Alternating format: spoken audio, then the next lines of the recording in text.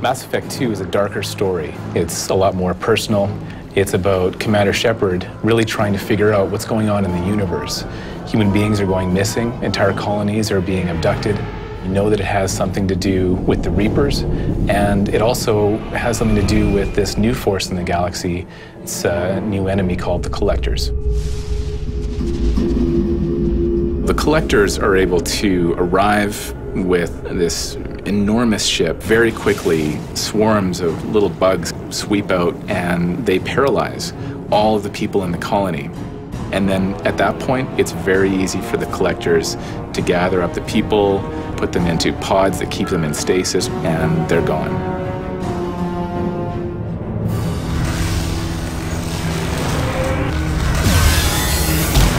Well, the Collectors are a very insect-like kind of species. They can fly in from anywhere. They're armed with advanced technology like beam weapons. They're controlled by a single leader that it has the ability to possess them at any time. He can turn like a normal guy who's sort of not really, all that dangerous, and then suddenly he's like the most dangerous guy on the battlefield.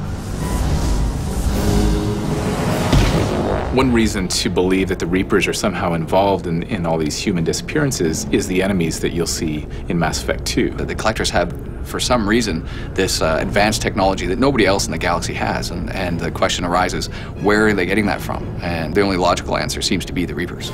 The Reapers are somehow experimenting with assembling human beings together to create other types of constructs. We have abominations who are like suicide troops for the Husks. The evolved version of sort of the Husk is called the Scion. 2 or 3 human beings morphed together and then grafted onto a weapon. You're going to fight something called a Praetorian. If you took 30 Husks and crushed them together into like a flying suit of armor, he can get up really close to you, and when he does, where he lands on the ground and just obliterates everything.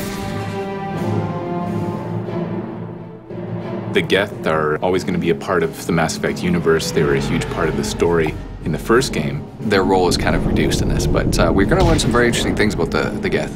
So for the Geth, we have a bunch of new weapons. We have cloaking technology, we have plasma throwers, we have heat-seeking missiles, we have combat drones. There are some characters that you'll meet that are part of a Geth faction that actually has different beliefs. Legion is actually sort of a natural evolution of the Geth. Before they were sort of tied to their groups in order to maintain their sentience, but he's sort of broken beyond that and has the ability to think on his own. Legion is stalking you, he's obsessed with you, he's incorporated a part of your armor into his own. You need to track him down and find out why he's hunting you. We do not experience fear, but we understand how it affects you.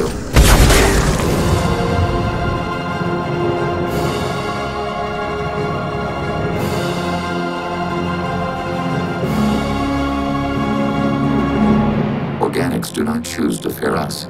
It is a function of your hardware.